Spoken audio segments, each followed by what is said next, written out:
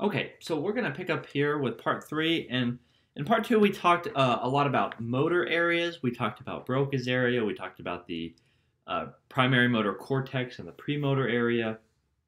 And these are all having to do with motor signals originating in the brain, originating somewhere, and traveling out via efferent neurons away from the central nervous system and out to some effector um, tissue, some effector cell or some muscle like that. So we thought about, if you're stimulating skeletal muscle to reach down and pick up a pencil to then write, that's originating in the primary motor cortex of the precentral gyrus. We also talked about the motor homunculus, this kind of distribution of different body parts, and how different body parts and different body regions receive more or less attention, if you will, more or less focus in terms of neurons than other regions. So now that we're in the sensory areas, we'll talk about a very similar thing, but instead of motor things originating from a region within the brain and going out, we're talking about sensory stimuli originating from the periphery at some sensory receptor and now coming into the nervous system. So we have our primary somatosensory cortex, and this is going to be located in the post-central gyrus. So that gyrus that's just behind our central sulcus, that's where we're going to find our primary somatosensory cortex. This is going to be receiving sensory information that was detected by sensory receptors in the body and bring it into the central nervous system, into the brain. And again, it's mapped to a specific area, just like our primary motor cortex was. So the primary somatosensory cortex has a sensory homunculus, this kind of distribution of body parts and regions. And you'll see, just like the motor homunculus, different body parts and regions are bigger than other parts, meaning that there is a greater concentration of sensory receptors there within that particular area. And we now have somatosensory association areas, or association cortex. So a primary, whenever we talk about, we'll see it with auditory, we'll see it with visual. The primary region, the primary cortex, this is where we're receiving an initial stimulus. And association area, or association cortex, this is where we begin to associate it and interpret it, and we can also relate it to other things, so maybe past memories. And so our somatosensory association area is going to be just behind the primary somatosensory cortex, which is part of that post-central gyrus. And it's where we're going to integrate, we're going to analyze things that we have received, the sensory stimuli, and we may also begin to relate it to some past experience or past memory. So if you feel coins in your pocket, this is the kind of example you have here, without even looking in your pocket and looking at the coins, you likely know what coin you're feeling just by its texture, by its size, and by you actually feeling it. Okay, so this interpretation of sensory stimuli is occurring within the somatosensory association cortex. Likewise, if you feel something and then you begin to associate it with a past memory or some past experience, that again is happening in the somatosensory association area. And again, like I said, we'll see the same thing with our vision. We'll see the same thing with our sense of hearing as well, with auditory cortexes. So here's our primary somatosensory cortex, again, in this post-central gyrus, just posterior to our central sulcus. And then right back in here is where we would have our somatosensory association cortex, just behind this primary cortex here. So this is a graphical representation of the sensory homunculus, and you see it looks a lot like our motor homunculus in that you have a distribution of body regions and parts along different areas of the primary somatosensory cortex. So as I was saying, we have our the sensory homunculus, and like I was saying, it's distributed across this post-central gyrus in a similar pattern to what you saw with the motor homunculus and the primary motor cortex, with different areas and different regions of the body being greater or being larger or smaller relative to the number of sensory receptors in that area. And so you can see face again, hands very large, areas like arms, shoulder, legs, toes, things like that, for the most part, are pretty small. So we have some more sensory areas. So this is going to be our primary visual cortex, and I think a lot of people already have at least in a very basic way, the knowledge that the occipital lobe has something to do with vision, and that's exactly what we see. The occipital lobe contains the primary visual cortex. This is where we're going to receive sensory stimuli with vision, so whether it is a shape, some type of shadow, some type of color, something like that, where we pick it up, light is focused on our retina, and then it travels along cranial nerve 2, which is the optic nerve, and we'll look at the specific layout of the optic nerve when we talk about the peripheral nervous system and the cranial nerves. But what it does is at the very back you have the optic tracts that relay sensory and visual stimuli to the occipital lobe where it is then received. You probably also know that in a similar way to that, so the brain shows something called lateralization, and that certain sides of the brain have to do with certain functions and certain things, and then the other side of the brain has to do with other things. You probably also know that one side of the brain controls the opposite side of the body, and our sense of vision is very similar. So nerve fibers from the right side of our brain, some of them go, and some of them are going to, if you're talking about the eye, I'm sorry, I'll start over. If you're going from one eye, some fibers stay on the same side of the brain and some cross over, and then you go to the other eye, some stay on that same side of the brain, some cross over. And so what you end up getting is our brain is interpreting, one side of the brain is interpreting visual stimuli from both eyes. Okay, and so like I said, when we look at the pathway of of cranial nerve to the optic nerve, you'll see that some fibers will cross over at something known as the optic chiasm. The Greek letter or Greek word chi, the letter chi means like an X, and so what you see is at this chiasm, you have fibers crossing over from the left eye over to the right side of the brain, but some stay on the left, and then from the right eye, some stay on the right side of the brain, but they also cross over to the left there. And then we also have the visual association area. So again, the association area is where we're going to be integrating, analyzing, and relating different types of stimuli. So in this case, we're relating visual stimuli.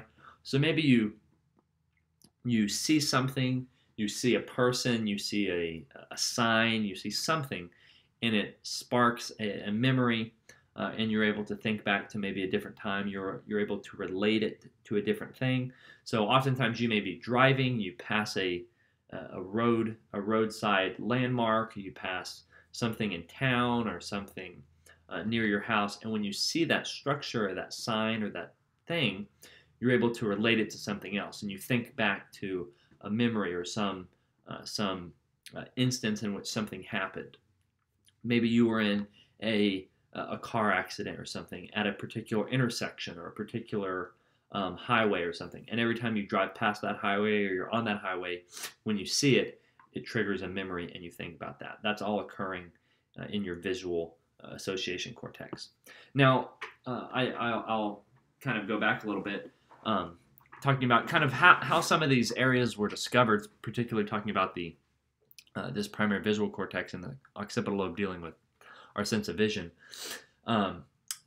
Back in I believe it was kind of the early 1900s, maybe early to mid 1900s, during different wars, there were soldiers who were being shot and being injured, and some were being shot from above, and the bullets were striking them in the back of the head, near the occipital lobe. And a lot of these men survived, but they all tended to see or tended to present with the same deficit, and this deficit was in their sense of vision. And so it was kind of hypothesized and understood back then, at least in some way, that the back of the brain, this occipital lobe in the posterior part of our brain, had something to do with vision. And so this is a way, a lot of different discoveries in neuroscience, but really in science in general, a lot of things have been discovered by accident. Something happened that isn't necessarily wasn't thought to be a good thing, or it wasn't really planned, but because of that, you end up getting some groundbreaking discovery that paves the way for future research and future discoveries.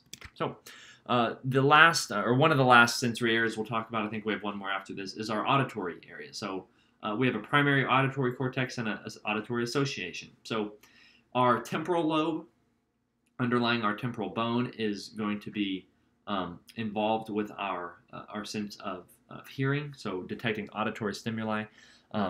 In this temporal lobe, at this primary auditory cortex, this is where we receive information and we perceive it. And then our auditory association area, just beneath the primary auditory cortex, this is where we begin to associate it. We relate it to past things. So again, maybe you hear a noise and you're able to relate it to a past occurrence.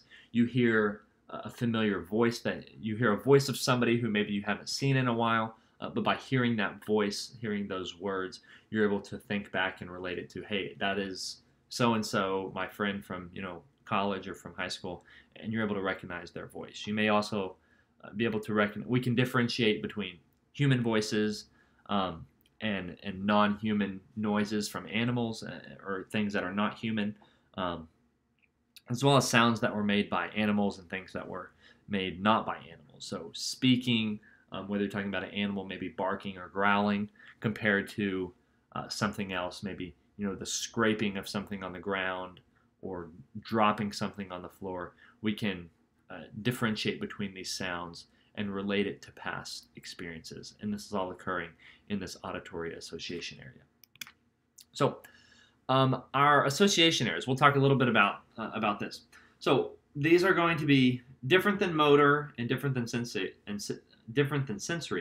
but we're going to be able to analyze and develop different types of responses by using these association areas. So one main one is our prefrontal cortex. So this area in the frontal lobe where you have things like reasoning, you're able to plan things. You can think of different things. So your thoughts, your intelligence, your intellect, all of this is going on and is kind of controlled by your prefrontal cortex. So this is also a very important brain region for things like your personality, memory. We know that in times if you drink too much alcohol, you can inhibit and kind of paralyze your prefrontal cortex. And so if this area is dealing with things like your reasoning, your planning, your ability to make sound judgments, then if you paralyze or inhibit this area, like what happens if excessive alcohol consumption takes place, then you see the deficits in those things. You know that people who have consumed a lot of alcohol may not have the best intellectual decision making. They can't reason very well. Maybe their thoughts are a little strange. Their ability to plan may not be as sound as it is during normal times. And so you also see maybe changes with their personality, where somebody is they act a particular way without alcohol. When they do consume alcohol, maybe they act slightly different. And so this has to do with your prefrontal cortex, and if you alter that in some way, then you can alter the way that you would act and how people would perceive you. So we have Wernicke's area as well as an association area. Now this is going to be kind of, you can somewhat relate it to the Broca's area that we talked about earlier. This is going to be involved with language. So whereas Broca's area was a motor area, remember it was a motor area, dealing with speech production. So we're initiating spoken language. Wernicke's area is going to be involved with comprehending language, as well as verbalizing unfamiliar written words. And so damage to this area, which is, we'll take a look at where it's located. It's located more posterior than Broca's area, closer to the kind of parietal occipital lobe kind of junction.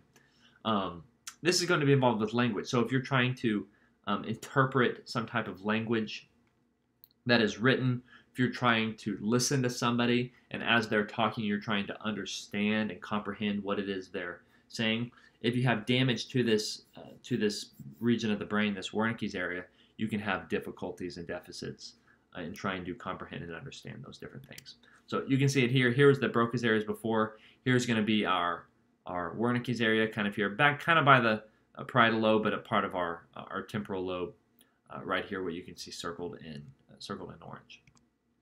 So we mentioned a second ago this idea of lateralization, that different sides of the brain can control different things. And we talked about Broca's area is located primarily in the left cerebral hemisphere in about 90% of the population. Different sides of your brain, in general, have different functions. So left side may be more logical reasoning, math, language, whereas the right side may be more your ability to have artistic abilities, your memory, intuition, if you're more a visual type of person, spatial skills. Now, it's somewhat of a myth that somebody is purely left brain, purely right brained. Both sides are working. Some people may have a tendency to be more drawn to science and math and logic, and some may be more drawn to the arts and things like that. And again, like I said, 90% of people, we use our left hemisphere for language. So when we're initiating spoken language, when we're trying to talk, that's the Broca's area, that motor area. And like we said, most individuals in the population have that located in their left cerebral hemisphere. So we will stop there, and we'll pick up with these different types of fibers in the next part, which I believe is part 4.